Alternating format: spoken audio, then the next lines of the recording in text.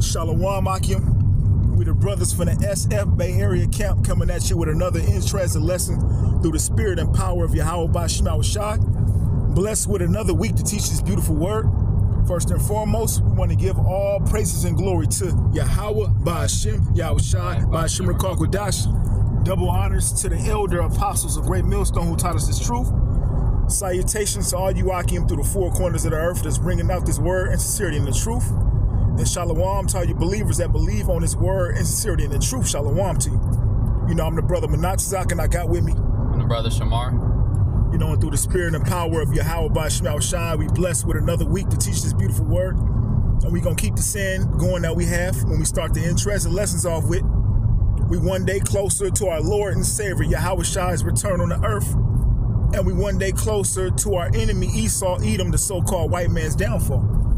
You know, and as Apostle Tahar deemed this year, the theme of this year is the hopeful year of Jacob's trouble. And Lord's will that prophecy be fulfilled this year, you know, that all hell break loose and the Most High bring in Jacob's trouble, which is going to usher in Esau coming with that wrath, and eventually it's going to usher in the return of our Lord and Savior, Yahawashi, bringing Esau's judgment, bringing this devil down, you know. But, you know, we in the time of the Pesach. Today is the day of the Pesach at sunset, which the Pesach, which is the Passover, that marks the beginning of the new year. According to the Bible, the new year starts in the spring. So we're in the time of life being put back on the earth, which is the springtime. So, you know, the Lord gave us a great deliverance during the ancient times through the prophet Moses and his brother Aaron. He raised up Moses to what? To be a prophet, and to basically tell Pharaoh to let his people go. Because what happened? The Lord's children, the Israelites, which were us in the reincarnation, so-called blacks, Latinos, and Native Americans, we were crying unto the Lord. And the Lord eventually heard our cries and raised up a deliverer, which was Moses. So we in the times now of ancient Egypt all over again, which is modern day America.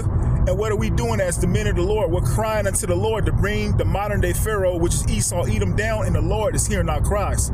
So we're just going to get scriptures, Lord's will, to just bring the point home. Oh, you had something? Yeah, I had something. You got it right. This is Jeremiah chapter 16. Let me see if I want to where I would start at. You probably can start at 14. Yeah, Jeremiah 16 and 14. Therefore, behold, the days come, saith the Lord, that it shall no more be said, the Lord liveth, that brought up the children of Israel out of the land of Egypt. Yeah, because that deliverance that the Heavenly Father gave us in the ancient world was a great deliverance, and that deliverance is still talked about to this very day. They have movies that they've created. You know, the best one I can think of is the Disney cartoon, the Prince of Egypt. Yeah. You know, you had other ones, the one with Charleston Heston, the Ten Commandments, different you know, reenactments of that great deliverance, and it's still talked about to this day because what the Heavenly Father did for us had never been done at that time on the earth. Yeah. He took down the greatest empire at that time, which was Pharaoh. He took his empire down and smote him with, what, 10 plagues, wonders, you know? Yeah, and that's what today is about, you know, the Pesach, about remembering that that deliverance, you know, and us doing the bitter herbs and everything else. Yeah, the bitter herbs represents the bitterness of the captivity, because it was a horrible captivity at that time, and we cried unto the Lord, and the Lord heard us. So the same thing is happening right now in the modern day times, where the elect are crying unto the Lord, Yahawah Bahasham Yahawashi, to deliver us, to take this man Esau, Edom down. This is a bitter captivity, and the Lord is hearing our cries. That's why you see things happening throughout the earth. Yep. What's that? Revelations, he told the angel, don't hurt the earth nor the sea, till we have sealed the servants of our power in their forehead. So the elect are being sealed, which is what? Bringing forth the downfall of Esau, Edom. You know? You got it out. And just like back then, it was a great deliverance. Now it's going to be another new, this is going to be the new great deliverance that's going to be spoken of. Like the brother was saying, you had all type of movies and different things that recreate that deliverance that we went through.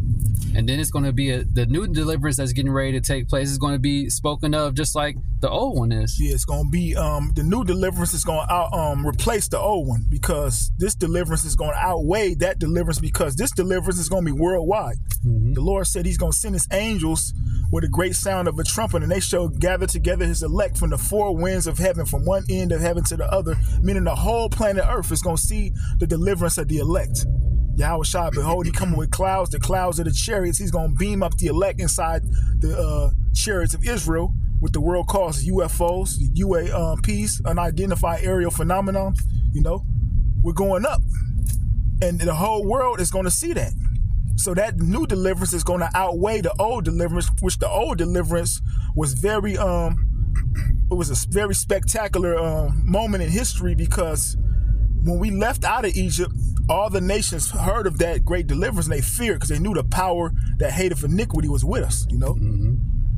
Just that we had went off as a nation that's prophesied, and he ultimately rose up those nations to rule over us. But they knew that great deliverance. Pharaoh got smote with the plagues. Pharaoh, the firstborn of everything, the cattle and the firstborn, got put to death, you know? They heard of that, and they feared, like, what great power is with these people, you know? So that same power in these times is fighting for the elect. Got it out? Yep. It says, therefore, behold, the days come, saith the Lord, that it shall no more be said, the Lord liveth that brought up the children of Israel out of the land of Egypt, but the Lord liveth that brought up the children of Israel from the land of the north. Yeah, from the land of the north, right here, over here in America, the northern hemisphere, right over here in America, Babylon the great deliverance is going to take place. You got it out. And from all the lands whither he have driven them. And not just in America, throughout the whole planet Earth, wherever the nation of Israel has been driven out and scattered, the Lord is going to gather his elect, and it's going to be televised. You know, we're living in the time of cell phones, camera phones. So you're going to see the deliverance, you know? You got it out. I think that was it. Yeah, and I will bring them again into their land that I gave unto their fathers. Yeah, so we going back to the homeland that we were kicked out of eventually for not keeping the commandments. This time we're going back to that land after it's nuked off the earth, of course, with them, because in World War III, once that takes place, the land of Israel is going to be nuked, because you have a bastard in our land, which is Esau, Edom, Amalek, which they don't belong in that land. And you have Ishmael over there. You know, the Palestinians, they fighting over a land that doesn't belong to either one of them. So that land is going to be nuked via World War III. And after the fire dies down, we're going to return back to that land. It's going to be a land flowing with milk and honey. And not only that land, the whole planet Earth. It's just that America will be the only thing left as an example. This land will never be inhabited once again, once the fire dies down in America. It's going to be left as a memorial on what happens when you live your life and rule a kingdom in complete wickedness. So the main point I'm getting into is the reason why the Lord brought that great deliverance is because he heard the cries of the people. And that same thing is happening now. So I'm going to get this. Now this is a scripture when the Heavenly Father, Yahawah, revealed himself unto Moses. And I'm going to just run through it real quick. It's Exodus chapter 3, verse 1.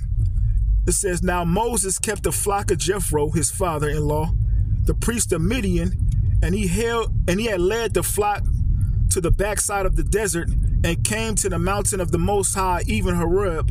And the angel of the Lord appeared unto him in a flame of fire out of the midst of a bush. And he looked, and behold, the bush burned with fire, and the bush was not consumed. So he seen the first miracle of Yahawah right there.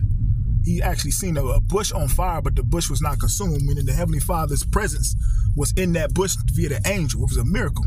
So the bush was on fire, but not burning up, you know. So it says, and Moses said, I will now turn aside and see this great sight, while the bush is not burnt.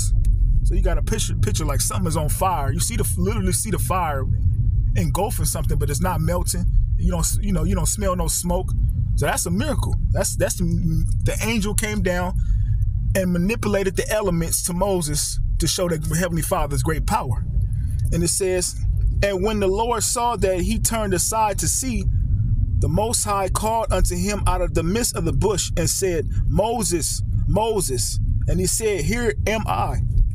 And he said, draw not nigh hither, put off thy shoes from off thy feet, for the place wherein thou standest is holy ground. So he's actually in the presence of the Heavenly Father, Yahawah, you know, via the angel. And now it says, moreover, he said, I am the God of thy fathers, the God of Abraham, the God of Isaac, and the God of Jacob. And Moses hid his face, for he was afraid to look upon the Most High. You know, so he's seen the glory of the Father. That's powerful, you know.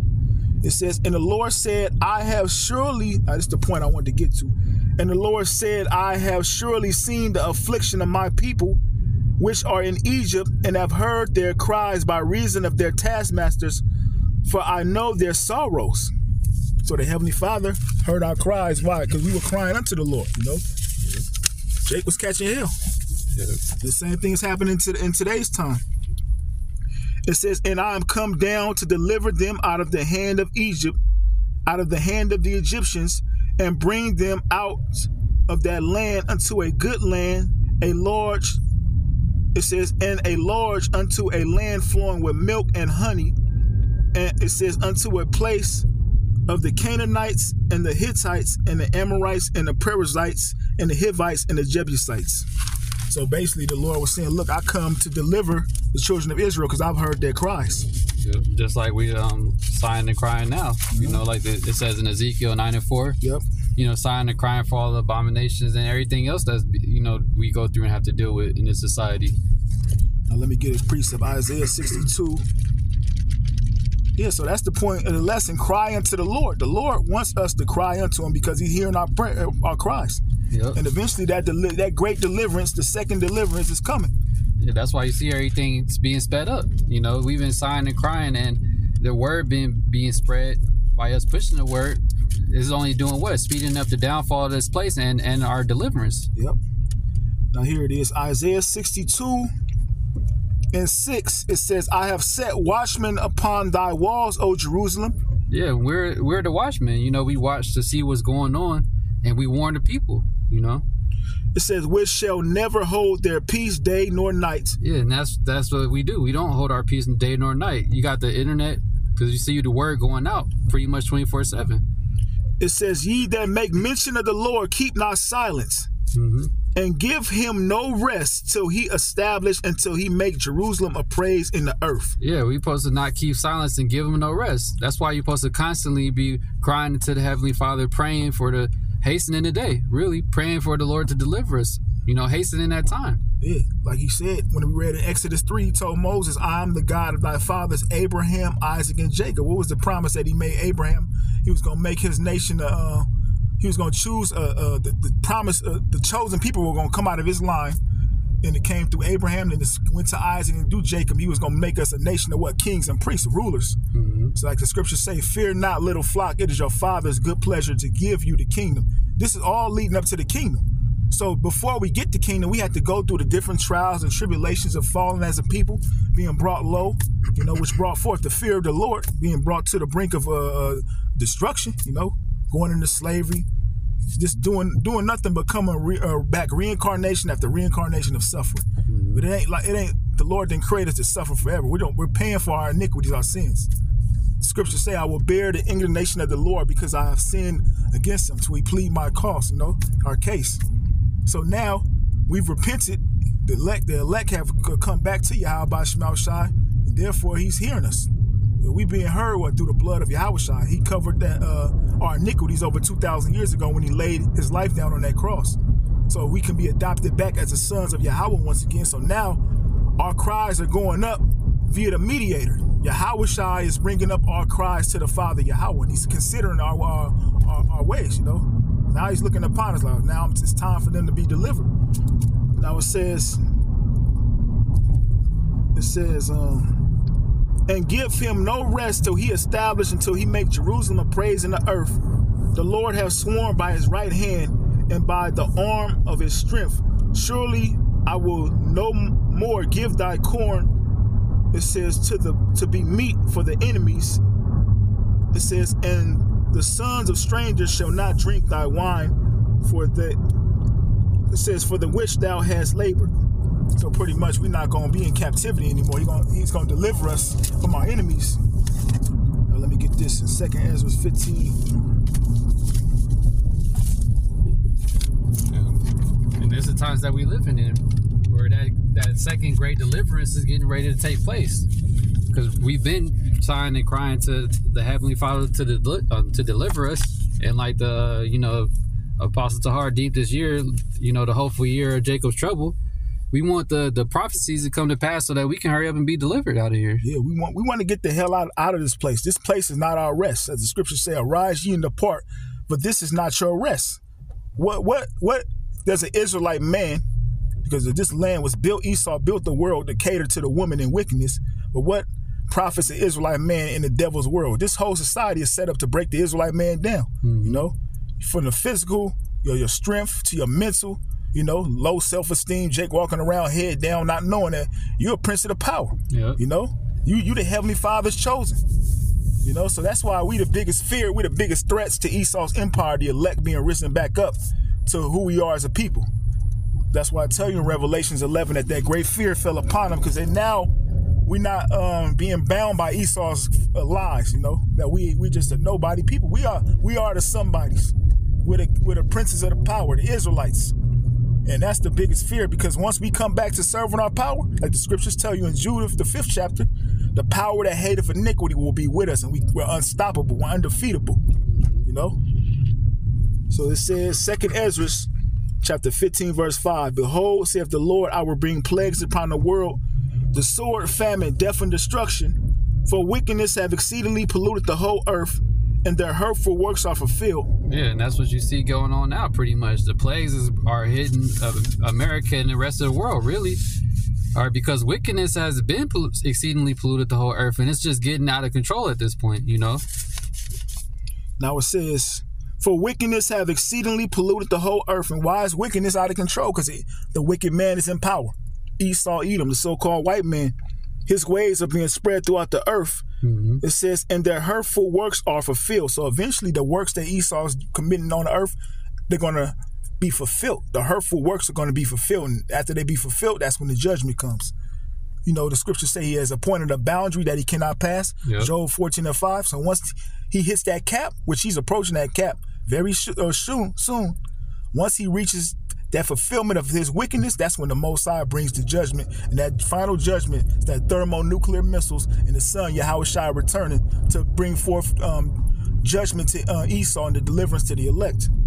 It says, therefore, saith the Lord, I will hold my tongue no more as touching their wickedness which they profanely commit, neither will I suffer them in those things in which they wickedly exercise themselves. Yeah, so the Lord ain't gonna be letting it go on any longer, pretty much. You know, the Lord fed up with it just like we are. Yeah. And the time, like the brother said, you have the appointed time, there are bounds that you can't pass. Hey, the Lord already has been established, and you're already right there. So that judgment is on the way. Yeah, it's coming. It's just that the Heavenly Father's bound by his word. He's bound by his prophecies. Yep. So he set up a certain thing, prophecies that take place, and it has to play out, you know. Because Mosiah would have been took Esau out, but it's just that things have to happen. Play its course. Now it says, I will hold my tongue no more as touching their wickedness which they profanely commit, neither will I suffer them in those things in which they wickedly exercise themselves. Now here's the point. Behold, the innocent and righteous blood crieth unto me, and the souls of the just complain continually. Yeah, and the innocent blood and the souls of the just do cry continually to Bahasham Yahawashi. And that's why you see things speeding up and happening now, you know? Because the Lord, he's not coming back to deliver all of our people. It's only about the elect on this time. Yeah. You know? So just like in ancient Egypt, he delivered the whole entire nation. But then the nation was so wicked, he had the nation wandering around the wilderness for 40 years till that generation died off. And the only people that were able to enter into the promised land were Joshua and Caleb, you know? So, but Moses didn't get to enter into the promised land. Eventually, he came back reincarnated in the land, because scriptures say we come back every 3rd and 4th generation. But he didn't physically get to see it in that incarnation as Moses, you know, because Moses had got proud against the Heavenly Father and didn't give him the glory, you know, for certain miracles. So the Heavenly Father had it to where he didn't get to see the promised land in that life, but eventually he did. But the whole thing is, the Most High didn't save all Israel. It's not going to save all Israel in this time. It's only about the elect, you know. So it's not going to be everybody get delivered. Only the 144,000 and the 1/3 are going to be delivered on this side. Now it says, and therefore, 2nd Ezra 15:9, and therefore saith the Lord, I will surely avenge them and receive unto me all the innocent blood from among them. And that's what's getting ready to happen. Just like the Lord, he avenged us when we came out of Egypt, delivered us, and then destroyed Egypt. Same thing getting ready to happen again. Yeah, the Lord is about to bring a great deliverance to the elect, and a great slaughter to the enemy, Esau, Edom. Matter of fact, let me bring this out, the next chapter. Jump back to Isaiah. Isaiah 63:1. Who is this that cometh from Edom with dyed garments from Basra? This that is glorious in his apparel, traveling in the greatness of his strength. I that speak in righteousness, mighty to save. Yeah, the reason his garments is dyed is from all the blood, because the Lord, he ain't coming back here like the Christians like to tell everyone, or open arms welcoming everyone. No, the Lord coming back here to judge. He's coming back with vengeance. Because over 2,000 years ago, he was put on the cross. Mm-hmm. His people rejected him. The Romans crucified him. Yeah, pierced him. So in the scriptures, it tells you that one day to the Lord is 1,000 years, and 1,000 years is one day. So in the mind of Yahawashi, it's been 2 days ago. So he's pissed. The scriptures say the day of vengeance burneth in his heart. I believe it's in the same chapter. So he's ready to come back and deliver the elect and set them up as the rightful rulers of the earth. The elect being joint heirs with him, Romans the 8th chapter, and putting the enemy, because the number one nation that Yahawashi is coming for is Esau, Edom, the so-called white man, the enemies of the Lord, the enemies of Yahawah, Bahasham, Yahawashi. It says, wherefore art thou red in thine apparel, and thy garments like him that treadeth in the wine fat? I have trodden the winepress alone, and of the people there was none with me. Like Ezra, the prophet Ezra, seen with 2nd Ezra chapter 13, he seen that Yahawashi was coming with that great fathership, and he said he was like him alone, Even though we know he's coming back with all the holy host of heaven, all the angels, but he's pretty much the King of Kings and the Lord of Lords. So let me read that again. It says, I have trodden the winepress alone, and of the people there was none with me, for I would tread them in my anger and trample them in my fury, and their blood shall be sprinkled upon my garments, and I will stain on my raiment. It says, for the day of vengeance is in my heart, and the year of my redeemed is come. Yeah, the day of vengeance is in his heart. So it ain't a day where it's going to be a good thing for everyone. Like I said a second ago, that's what the Christians like to teach everyone, that it's going to be a good thing when he come back to so-called deliver everyone in their mind. But really, it's a day of vengeance for Yahawashi, because now he finally getting his vengeance. Yeah, it says, for the day of vengeance is in his heart and his mind, and the year of my redeemed is come. And in the year he redeems the elect, the Savior. So that's the balance of the Lord, showing you that the Heavenly Father is a power of balance. On one end, Yahawashi is bringing the destruction of Esau, Edom. Yep. And on another end, he's bringing the deliverance of the elect, the 144,000 and the 1/3. Just as in the ancient times, Yahawah, the Heavenly Father, brought forth the downfall of Pharaoh and the deliverance of the children of Israel. So it's just the same story, but just in a whole new cycle, Here we are, the children of Israel, thousands of years later, right here in America, crying unto the Lord, and that great deliverance is coming. It says, for the day of vengeance is in my heart, and the year of my redeemed is come. And I looked, and there was none to help, and I wondered that there was none to uphold. It says, therefore my own arm brought salvation unto me, and my fury it upheld me. It says, and I would tread down the people in my anger and make them drunk in my fury, and I will bring down their strength to the earth. So it's going to come a time where the Heavenly Father's Son, Yahawashi, is going to be here. And he's going to bring the will of the Father on the earth. Because when Yahawashi gets to the earth, that's really, you have to look at that as that's the presence of the Most High Yahweh's, a presence being brought forth to the earth through his Son, Yahawashi. So when Yahawashi returns, it's as if the Most High is on the earth, That's the type of power Yahawashi is coming with, the power and the glory, with all the host of heaven and the holy angels. I'll end it off with this one quick scripture. Isaiah 50 and 15, or Psalms 50 and 15. Let me get that real quick. Yeah. Psalms chapter 50. Psalms 50, verse 15. it says, so I start at 14. Psalms 50 and 14. Offer unto the Most High thanksgiving, and pay thy vows unto the Most High. And call upon me in the day of trouble. It says, I will deliver thee, and thou shalt glorify me. So that's straight to the point. Call upon me, the Heavenly Father, Yahawashi said to the elect, call upon him, because we know the day of trouble is coming. We spoke about that when we started the lesson out with the hopeful year of Jacob's trouble. It's going to be a time where Jacob is going to be troubled. The Israelites, Esau, Edom is going to come down with wrath. So we're going to need divine intervention and protection in that day. And our protection is what? Yahawah Bahasham. The name of the Lord is a strong tower. The righteous runneth into it and is safe. And it starts off with the faith. You got to believe that the Most High is with us, you know. So he gave us one task to do. He said, like we've been getting into this whole lesson, what are we to do as the Israelites, starting with the elect? Psalms 50 and 15. And call upon me in the day of trouble. I will deliver thee, and thou shalt glorify me. Yes, sir. You got it out. Yeah, the Lord going to deliver us, and ultimately the Lord going to be glorified. You know, this is all to glorify him at the end of the day.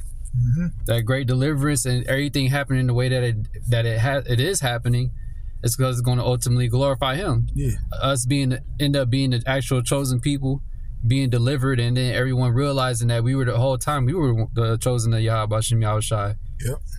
Wisdom of Solomon in the 5th chapter. They're going to be amazed at the strangeness of our salvation, standing afar all, looking at us like these people are the chosen people of the Lord. You know? Mm-hmm. Yes, the so-called blacks, Latinos, and Native Americans, the people that are downtrodden, the people that are looked at as nobodies, are the people of the Heavenly Father, the Israelites.